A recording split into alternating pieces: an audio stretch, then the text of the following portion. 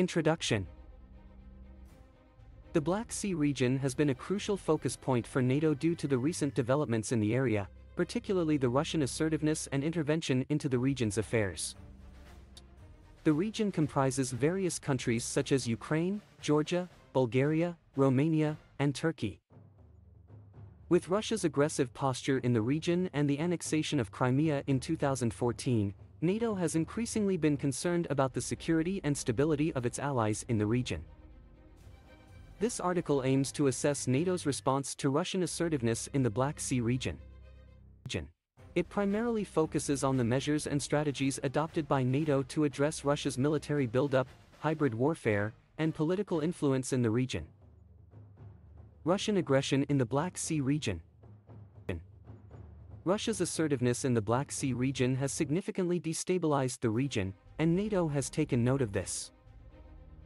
In particular, Russia has been increasing its military presence in the Black Sea through various military drills, naval exercises, and provocative incidents. Russian ships have been accused of harassing the ships of NATO allies in the region. Moscow has also deployed land-based missile systems and air defense units in Crimea, which poses an immediate threat to Ukraine and its neighboring countries. Furthermore, Russia has been accused of sponsoring separatist movements in the region, such as in eastern Ukraine, Abkhazia, and South Ossetia. NATO's response. NATO's response to Russian aggression in the Black Sea region has been multifaceted. The alliance has adopted various measures to address the various challenges posed by Russia in the region. These can be categorized into military, diplomatic, and economic measures. Military measures. One of the most critical aspects of NATO's response has been its military measures.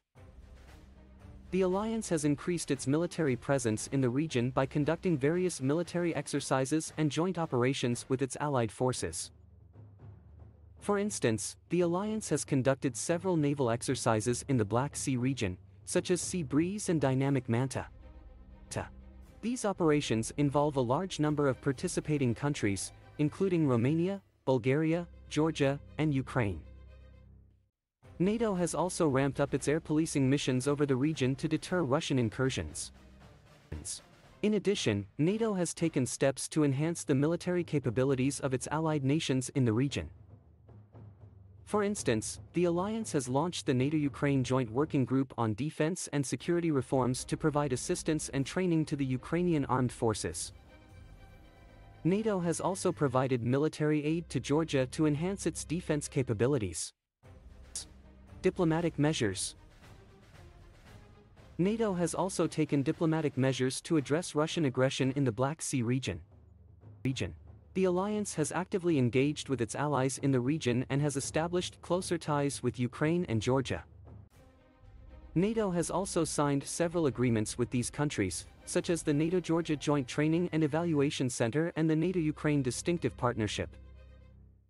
These agreements aim to enhance the cooperation between NATO and its allies in the region, particularly in terms of defense and security. Furthermore, NATO has also been engaging with Russia through various channels to encourage dialogue and reduce tensions. The alliance has reiterated its commitment to the NATO-Russia Founding Act, which seeks to promote peace, stability, and cooperation in the Euro-Atlantic region. Economic measures. NATO has also taken economic measures to address the security challenges posed by Russia in the Black Sea region. The alliance has initiated various economic and energy projects in the region to enhance the economic capacity of its allies. For instance, NATO has launched the Black Sea Energy and Economic Forum to promote economic development and cooperation among the countries in the region. The alliance has also lent its support to various projects, such as the Southern Gas Corridor and the Rail Baltic project, to increase the energy and transportation connectivity of its allies in the region. Conclusion. In conclusion, NATO's response to Russian aggression in the Black Sea region has been robust and multifaceted. The alliance has adopted a combination of military, diplomatic, and economic measures to address the various security challenges posed by Russia in the region.